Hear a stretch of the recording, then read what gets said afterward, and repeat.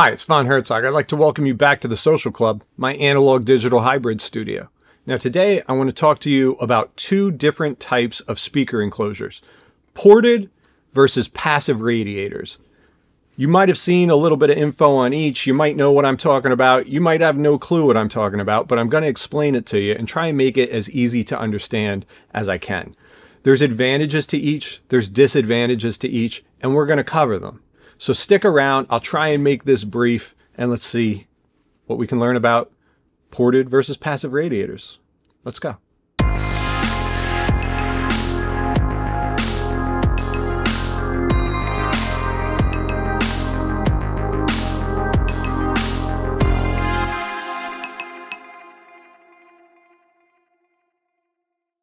Today I want to talk to you about two types of speakers you've probably seen: ported enclosures and passive radiators. Both enhance low-end frequencies without requiring any more power from the amplifier. And both ports and passive radiators can be tuned to certain frequencies to help match up with the woofer and extend the low end to a more usable range. While both types increase bass without requiring any more power from the amplifier, they do it in different ways. A ported speaker uses a port tuned to a specific frequency, like a Helmholtz resonator, meaning the air inside the cabinet will activate the port at a certain frequency and will then push that air out to help extend the low end frequency without any additional amplifier power. And you can adjust the port's tuning frequency by changing the opening size and the length of the port. That's how you tune it.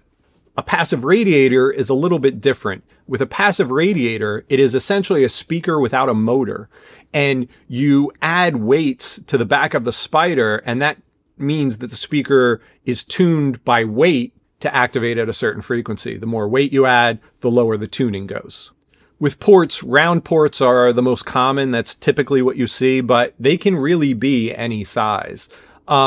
You typically see flared edges or rounded corners because you do want to prevent chuffing. That's one of the downsides with a ported design, is chuffing. And that is when the air pushes out of the speaker, you can hear it whooshing or rushing out. Some people refer to it as farting, but I just think of it as an unfortunate byproduct of a ported design. Now, you can get around that entirely by going with a passive radiator. A passive radiator you tune with weight, but it keeps the cabinet essentially sealed. It relieves the pressure inside the cabinet by resonating at certain frequencies, much like a ported enclosure would. However, you're keeping the air enclosed inside the cabinet, and by doing so, you end up with a tighter response. So you'll get a smoother, more accurate, detailed response from a passive radiator than you will from a port.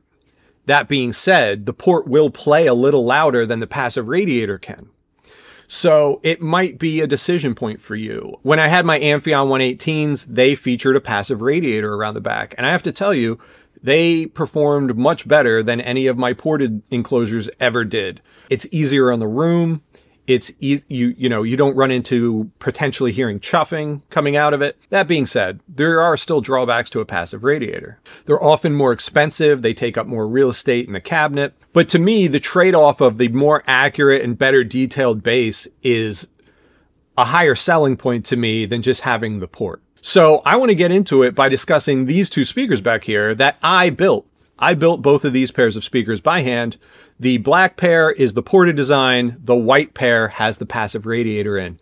Everything else is identical. Same types of cabinets, same types of crossovers, including the same crossover parts. Use good air core inductors, use German polycaps and German metal oxide resistors. High quality stuff in there. But the only difference in those two cabinets is that one is ported and the other is a passive radiator. And I tried to get the passive radiator tuned to about the same point as the port, which is about 40 Hertz. One thing I definitely want to talk about is these white speakers back here. I'm giving them away. August 1st, right here, live on YouTube, I'm giving the white pair of speakers away. So watch this video, see what these speakers can do, see their frequency response, and then go watch this video. Audiophiles versus studio engineers. I break down how we can all get along, and if you go watch that video, all you have to do is like, subscribe, and comment on that video, and that's your entry. August 1st, I'm going to have a live video. We're going to do the drawing live. You can see who wins, and that person will be going home with new Inclined Fidelity VC7S speakers. Hand built by me here at the Social Club. So go watch that video and don't miss your chance to try and win speakers for free. I'm not asking for any money from you. Like, subscribe, and comment on that video. That's it. That's your entry. I hope to see you back on August 1st for your chance to win.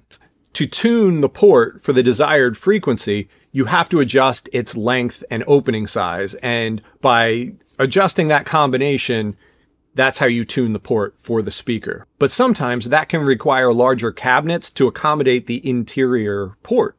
A passive radiator is easier to fit into a smaller cabinet. But again, for this side-by-side demonstration, they are the same exact size cabinet. Also, one thing you have to consider with a ported design is it can be more sensitive to room interference and boundary issues. So the placement of a ported speaker becomes much more sensitive than a sealed or a passive radiator design. If you saw my speakers versus studio monitors build video, I broke down how passive radiators work. If you didn't, link above. So one of the advantages of a passive radiator can be that you can get enhanced bass response out of a smaller cabinet, similar to a sealed cabinet. The bass response will extend lower in that same size cabinet. And you can achieve similar bass response to the ported design in an even smaller cabinet. For this example, I kept the speaker cabinets the same size, just so that would be a non-factor in the comparison. Now, the downsides of a passive radiator pretty much just comes down to they're more expensive. And if you're not using the right kind of passive radiator, if you're not using enough passive radiators to make up for the woofer's movement, you can overextend them sometimes. And then you'll notice a degradation in quality if your passive radiator isn't up to snuff with what the woofer's pushing. There's a general rule of thumb that there should be 2 passive radiators for every 1 woofer if you're dealing with the same size. I don't find that to be necessary. Sometimes it can be an X-Max type of thing, where if you have double the X-Max on your passive radiator than you do on your woofer, you have the extra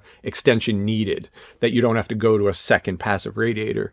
You can use that 1 passive radiator and it has the extra built into the X-Max. So let's take a few measurements and see how these speakers measure, and if we can notice a sizable difference between the ported or the passive radiator when it comes to the response.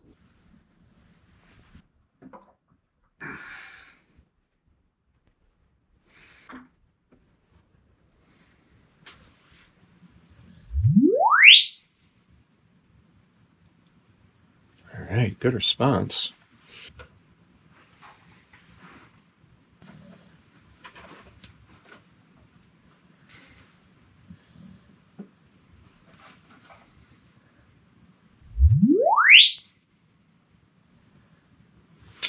All right, pretty similar.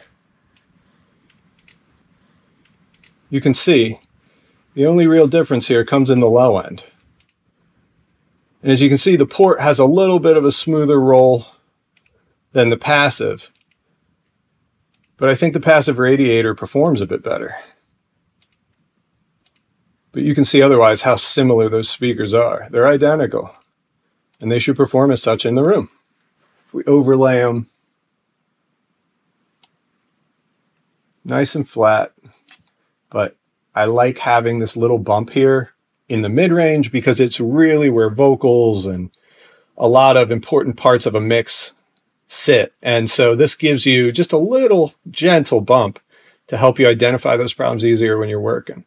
And then very flat the rest of the way on out. They're very similar. So it might come down to what fits better in your room. So let's just recap real quick with what the pros and cons are of each.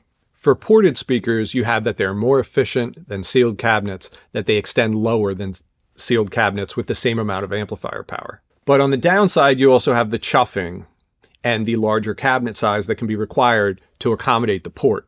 You also have to remember that ported speakers are more sensitive to boundaries, so you might have a little more difficulty placing a ported speaker in your room than you would with a sealed or passive radiator speaker. And then we have the advantages for passive radiators, right? You can get deeper bass from the same size cabinet or even smaller than you would from the ported design, but they can be more complex and expensive to deal with if you're building speakers out. But if you're just looking to buy speakers, a passive radiator is worth checking out. And the best choice depends on your individual priorities. What do you value more, deeper bass or smaller size? Or smoother sound? So when you're out there deciding which set of speakers you want to buy, think about your own priorities, how you're going to be using them, and then make the best choice for you. It doesn't have to match your friends or someone else that you're watching on YouTube. It only has to fit your situation. And if it keeps you happy, don't worry about what everybody else is talking about. And I think that should do it. If you didn't already like and subscribe, please do. And until next time, this has been Von Hertzog from the Social Club.